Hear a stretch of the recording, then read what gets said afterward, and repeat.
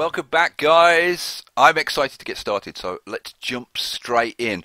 In the last episode, I talked a little bit about how you have to get to know these mods and understand how they behave. Well, I want to show you like a perfect example of that with zoning outside your original map borders. So here's our original map border, okay? And we want to start zoning outside. Now I've shown you that you can plot buildings outside, but what about regular zoning? Now I thought this was interesting because I've actually been checking out a few other YouTubers, and every single one of them has said you can't zone outside your original map borders, it doesn't work. Well, yeah, it does, but there are all kinds of restrictions and limitations. Let me show you where the confusion comes from. So let's take a regional medium density street, right? And we'll just draw a road up here, right? Just a little road up there. Now, so then I go over to my zoning tool and come over here and, oh, it doesn't work. It doesn't work, it's broken. You can't zone. Look, I can zone inside the border, but I can't zone outside. It's broken. Well, let me show you. There is actually a comment which is misinterpreted about how your roads need to be connected to your internal roads, or roads which are inside your map borders. Let me show you how this little baby works. And delete this little section here, and then we're going to run this medium density road, and you can use regional streets anywhere. They don't have to be outside, so you can use them inside as well. Let's pop that there. I'm going to pop another one across here, and then I'm going to put in a little road up here just to show you another particular feature. Right, now let's go back to our zoning. Right, we want to zone some residential in here, and I can zone. Oh, it won't go outside the borders. It won't go. It's broken. It doesn't work. Okay. If you hold down the control key, something magical happens. Look at that.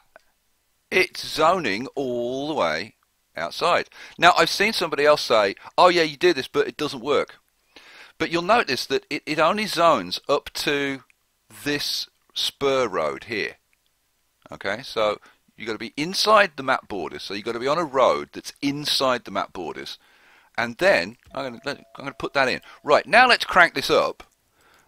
Right, because I've heard people say, well, it doesn't work. It doesn't. Yeah, it zones it in, but it doesn't build the houses. Well, oh look, there are houses building. It takes a while because we're actually quite away from the entrance. It takes the vehicles a while to get over there. But look, they are filling in, and they will fill in completely, and it'll kind of fill in a little bit sort of weirdish. So I think it's going to fill this section in, and then it might fill in one of the internal sections, and then it'll do another external section. But yeah, it absolutely does zone. So what you have to do is you have to start your road inside your map border and then extend it out, and then use the control key when you do the zoning.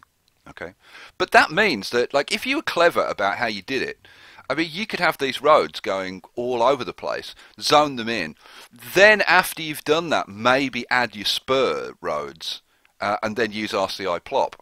So you can definitely do that. Word of warning. See, it's filled this section in. Now it's filling this section. Oh, it started filling this one in as well. Look, there's one. Cool, excellent. Word of warning, though. I've got to show you this because, and I'm going to do this before there's too many because it drives me a bit crazy. The problem with these zoned roads outside your map borders is that the bulldoze tool is rather selective. So, like, if I delete this section of road, it'll delete the houses that are on that road. Boom, gone. Lovely, nice and tidy. If I delete this section, it will only delete the road. It doesn't delete the houses. So you've then got to go in and, I'm getting a bit closer, and then individually demolish each individual house. Now, if you're doing like high density buildings, it's not too bad. But like, if you decide to do a massive trailer park, yeah, be careful about that. To be honest, it's exactly the same if you use RCI plop, so it kind of doesn't make any difference. But just be aware of that one. Now, while we're talking about bulldozing, let's talk about the regional bulldozing tool. Okay, now the regional bulldoze tool is excellent because it allows you to completely remove sections of the regional freeways, so the pre-laid roads that come with the region.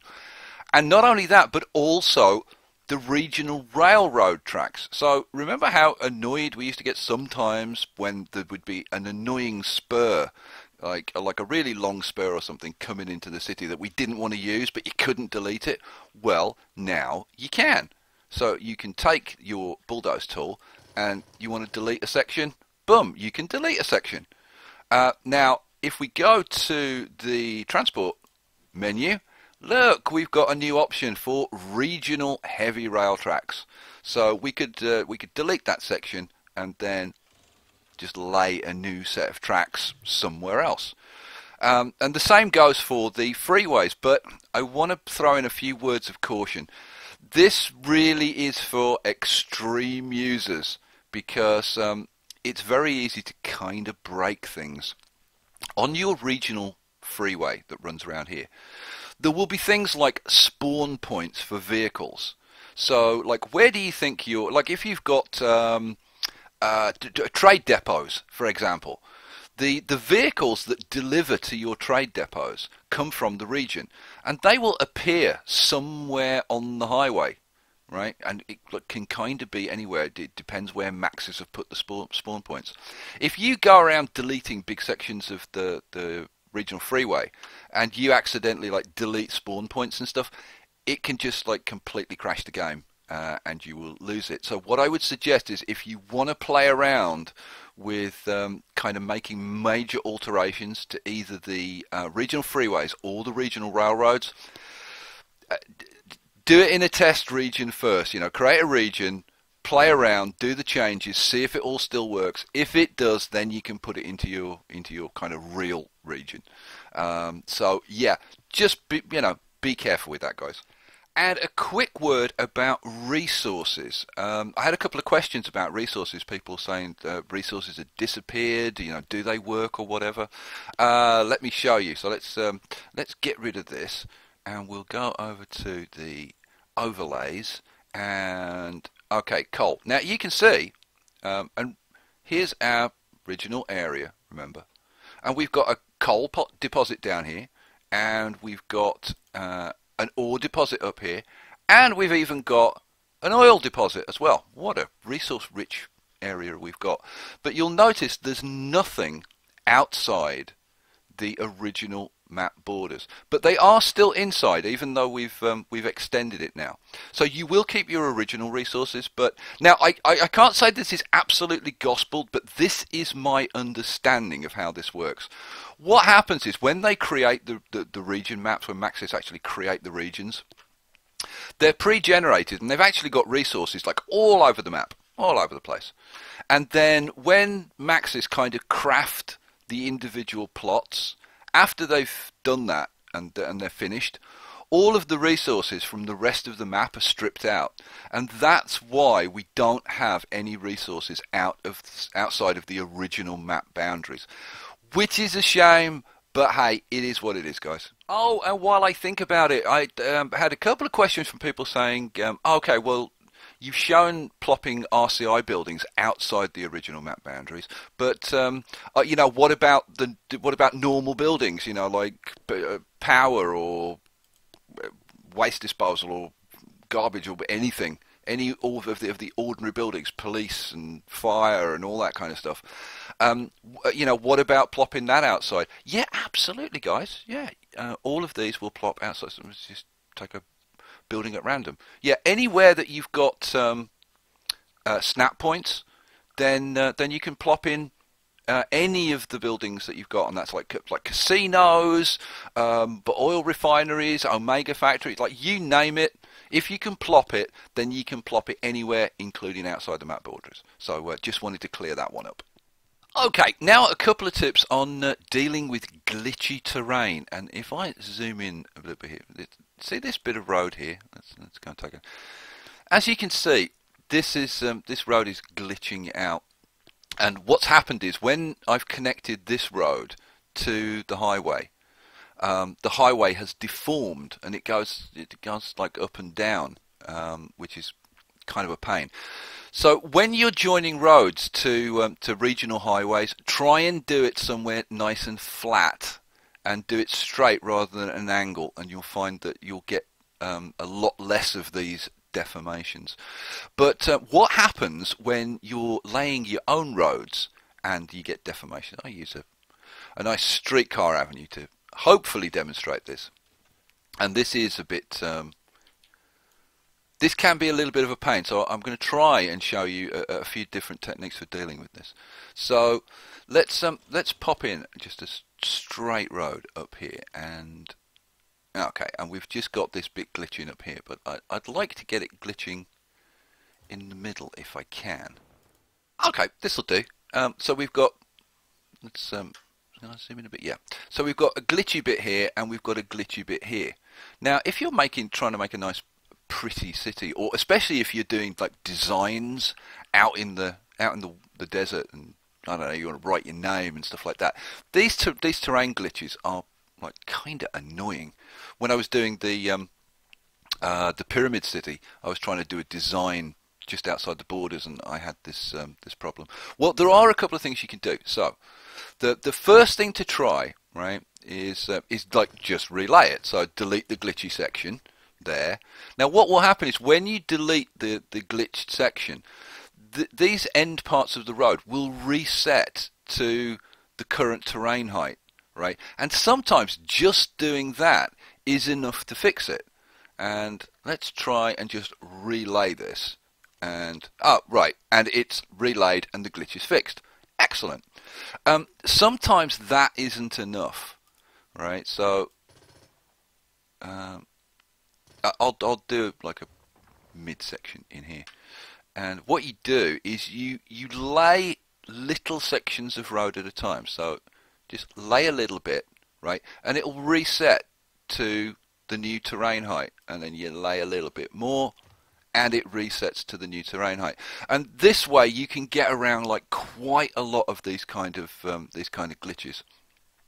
So play around with it, persevere. You may have to do it 2 or 3 times to get rid of like all the glitches, but I promise you can get rid of them if you persevere.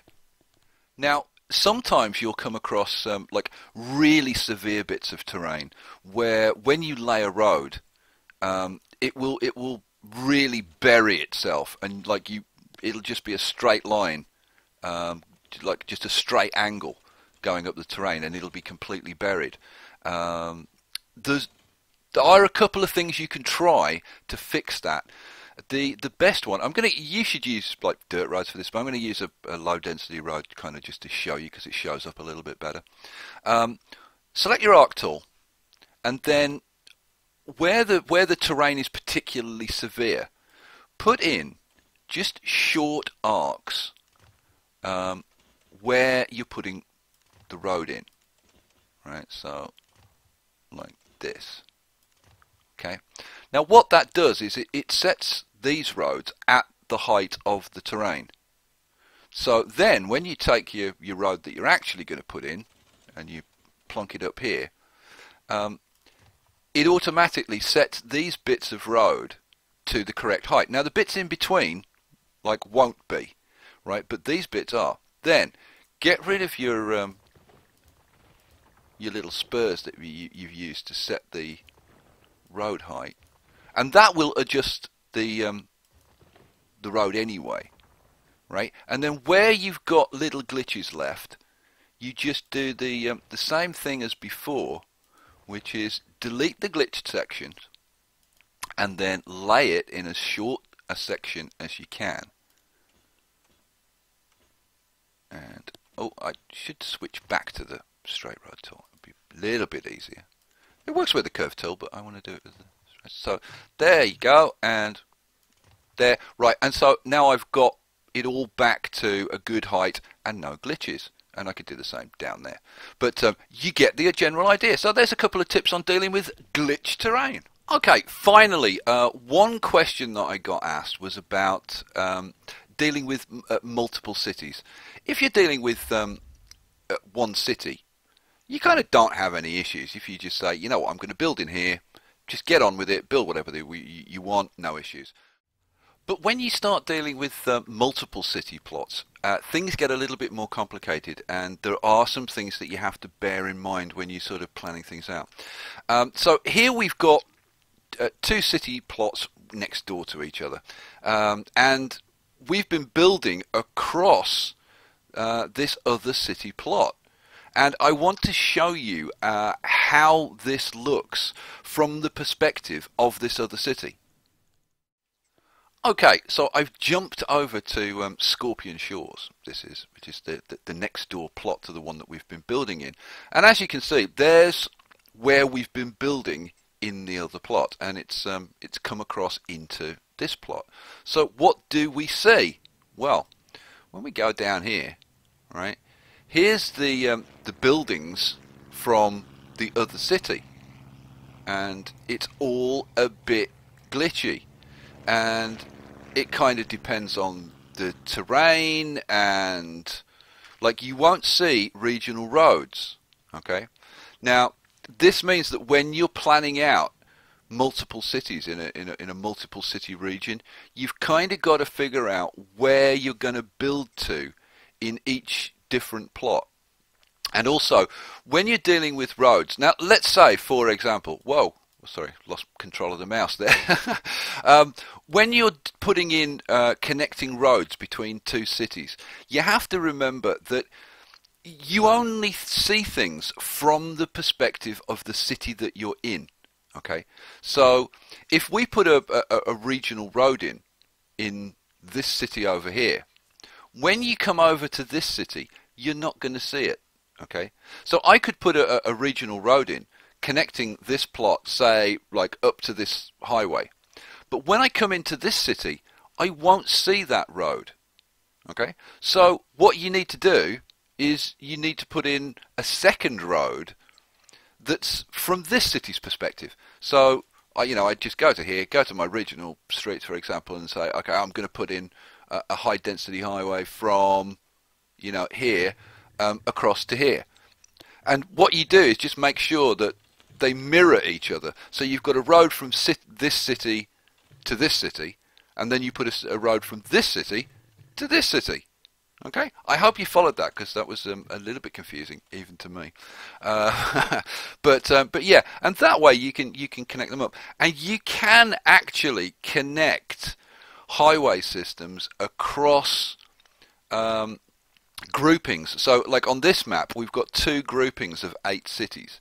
And within the groupings, they'll share power and services, and you can gift cash and stuff like this. Now, you can create connections between cities which are in different groupings, and sometimes you can get things like power and gifting to flow across. But it is a bit of trial and error, I have to say. I've played around with it. I don't have a consistent solution to say this is how to get it to work at 100% of the time. So I'm afraid that one you're going to have to play around with. So just remember, when you're putting in multiple city regions, you need to do a bit of planning beforehand about exactly how you're going to lay them out. Right, that's it for this time. Next time, guess what we're going to be doing? Well, if you guess right, will you tell me? Because I've got no freaking idea. I'm going to come back and I don't know. I might start building a region. If I've got any really good tips that I think, then I'll throw those in as well. I think we're probably going to be building. Come back and see. See you for the next one. Peace out.